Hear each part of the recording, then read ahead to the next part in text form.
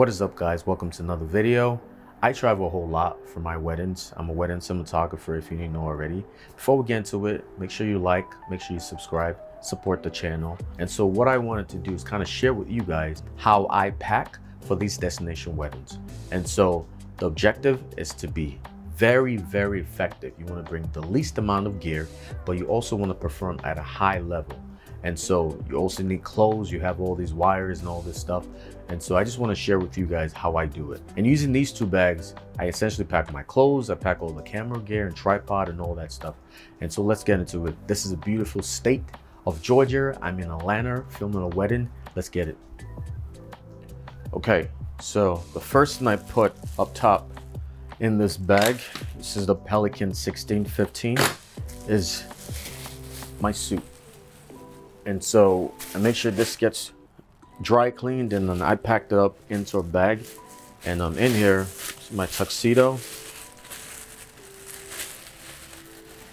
Kind of take this out, you kind of see my tuxedo, pants and the tuxedo, right? Just a black one.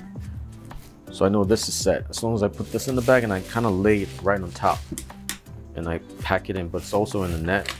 And it's typically, because this is wide enough, it gets me, it allows for the tuxedo not to get wrinkled. And I make sure I put it in the net. So I have this bag. This is an amazing bag where I put all my deodorant and all that stuff. You guys don't need to see all that. This aside.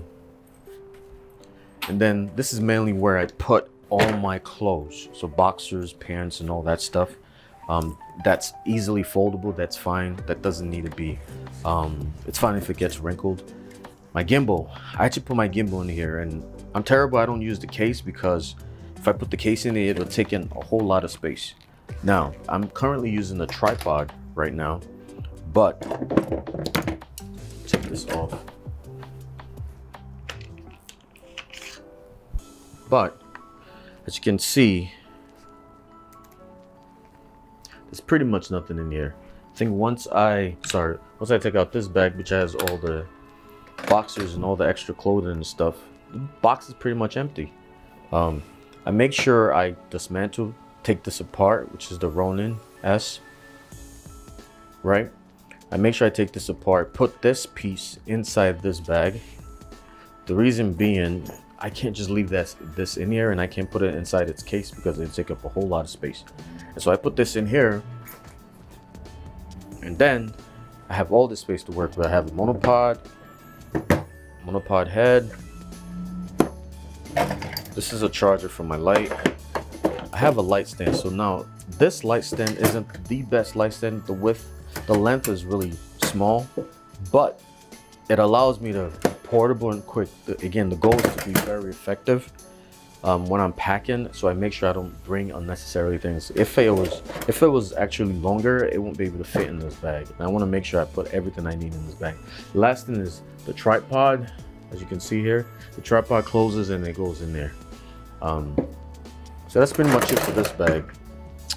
That's the heavy duty bag. What I do is with the other half of my monopod, the other half of my gimbal, put the other half in here. And so I make sure I put this in here because it'll take too much space in there, but I could also leave it in there too. I just feel like every time I leave it in there, they rip it up. So I want to start taking better care of carrying this with me. So I checked this bag in, but this right here is my carry-on bag. This has my cameras and stuff in it. So this is the Timber Rolly Rotor. I can't remember. I'll put a link. Yeah, sorry. Timber Rolly 21. It's a perfect bag. It houses all my equipment, all my cameras, and I'm currently using two R5s. So I have one right here, and I have another R5 that fits in here, which is the one that's currently on this. Have a battery bank. This is for my light. This light is amazing. I bought the extra equipment in there so I could be portable. I don't need wires with this, so I just gotta screw this onto that light stand that's in here. Screws perfectly in there. And I have my light right here. This is a Practilite 602. It is perfect. It has so much throw. and there's extra wire. I'll put a link to where I got this. So you have this wire, plug it in here, plug it into the battery bank, and you have one light set up for the reception. And this has so much throw on it, it's good enough for a whole reception. Actually, not a whole reception, for the dance floor specifically. You could get more, but it's just, like I said, I want to be effective. I have some chargers in here. It's just to hold this battery bank to that light stand. I have some Sennheiser E3, I believe. I'll post a link to that. Again, to be effective, I mainly use this lens. Is a 28-70 f2 lens. That's all I use for prep. I literally could use this lens all day. And then I have a 7200. This is primarily what I use for the ceremony. And I have another lens in here, which is currently on here also. It's the 16-35mm, and this is the R5. But what I did here is I put a battery grip on there. It's just much better to handle versus just having a tiny camera and then putting this gigantic lens on there. It's tough for my hands. So what I did was I put a battery grip on there, extends the battery life, softer, easier on my hands, and I could control this much better. For prep, I mainly use this camera, this lens, a 28-70 f2, and a monopod, which is this monopod right here. I kind of dismantled it just to allow me to have more space, because it's tough to fit this monopod in here with this monopod head screwed on. So I just take it apart, push everything to the side, put my big bag, which is my duffel bag, in here, put the deodorant and stuff bag in there, and then I put the suit, my tuxedo that I wear formally, on top of that, with make sure it's inside a bag. In here, Tamarodi bag, there's wires. These are the wires for audio. I have a Zoom H5 on here. This is perfect for audio. Like I said, I put my 70 milder camera in here, and then in here I have batteries. I have a whole bunch of batteries.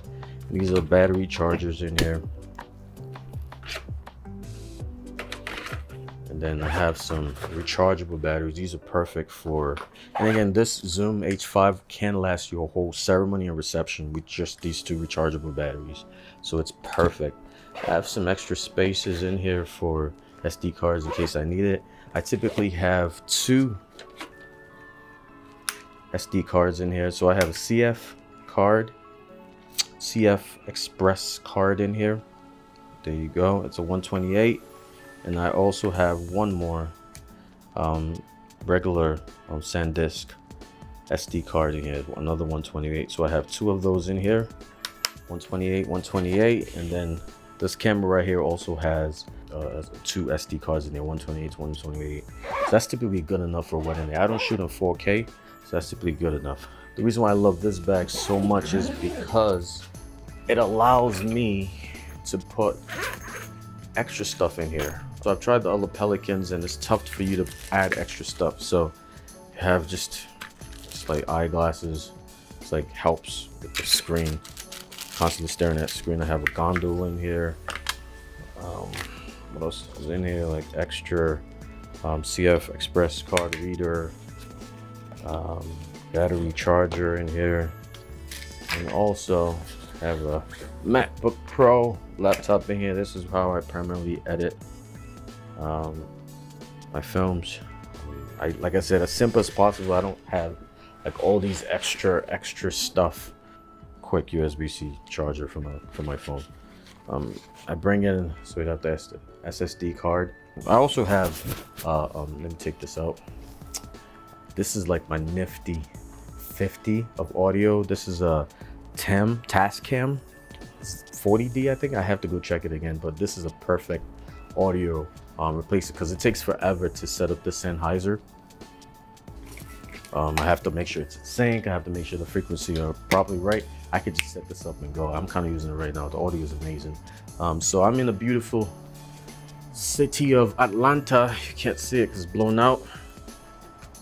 There you go. It's kind of rainy, but it's not as sunny. We'll make it work. Thank you so much for watching this video. Till next time, see you later.